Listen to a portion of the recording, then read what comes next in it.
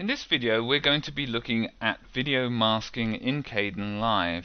So here we are in our KDEnlive window here, and what we're going to do is we're going to blend these two tracks together. We've got a background track and a foreground track, so I'm just going to pull my background track down to my video 2 layer and just click that on, and I'm going to drag my foreground clip down and size them both so they're both the same length here.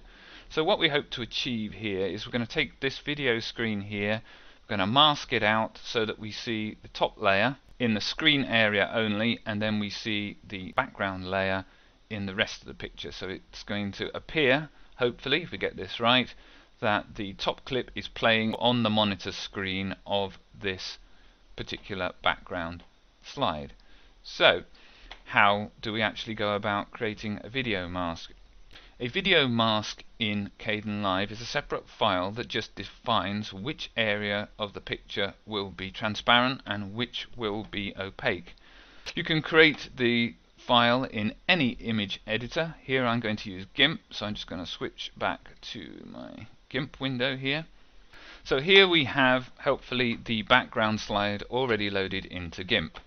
So what we need to do is to mark out the areas which will be transparent and which will be opaque. So to start with, let's mark the area that will be opaque by just using the free select tool and just going down and clicking in the corner of the screen on the background shot there. Okay, so now we've selected that area, we need to fill that with a flat black color because we want this to be opaque.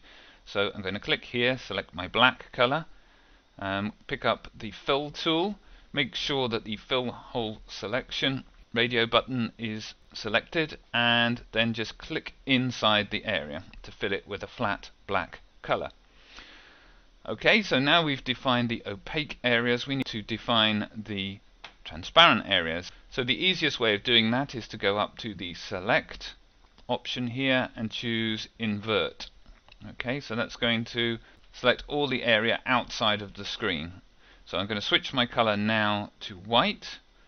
Again, I'm on the fill tool. Make sure fill hole selection is still selected, and then just click on the outside. So that is our simple video mask. We've got our opaque area here defined in black and our transparent area marked in white. Obviously you can use gradation from white to black if you want a semi-transparent area, but here we're just concerned with 100% opaque and 100% transparent. So what I'm going to do is I'm going to go down and save this as a PGM file. Okay, I've already got a file here, so I'm just going to overwrite it. Okay, and you get asked a few options. Just click export, save, etc. and our file is created. Now there's one further thing we need to do before KDEnlive will actually pick up our file, and that is to copy it to the right directory. So what I can do here is just pull up my commands that I used before. You can see here I'm going to copy my file that I've just created, tv.pgm. I'm going to copy that across to the KDEnlive masking directory. Okay, and that is /usr/share/kde4/apps/KDEnlive/lumas, and then I'm going to call the file tv3.pgm. You've got to be root in order to copy into that directory, so I'm using the sudo command preceding it. So I'm just going to hit return on that, enter my password to confirm it, and it's done. So if we go back, hopefully, if I just have a quick check there, there's the file. So it's copied in nicely, and all we now need to do is to go back to our KDEnlive window here. Okay, so again we've got our two tracks here, our foreground in front of our background. If I just enable the foreground shot here, you can see at the moment our foreground just totally obscures our background.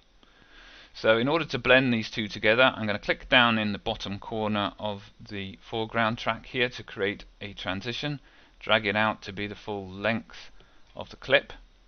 I'm going to change the type from dissolve to composite. And then I'm just going to make sure I'm at the beginning of the track by clicking this button here. And then you see this option here may be a bit clearer if I drag it out. There's an option called wipe file. Okay, and this is where we put the mask file in. So I'm just going to scroll down, find it, tv3.pgm, just click on that.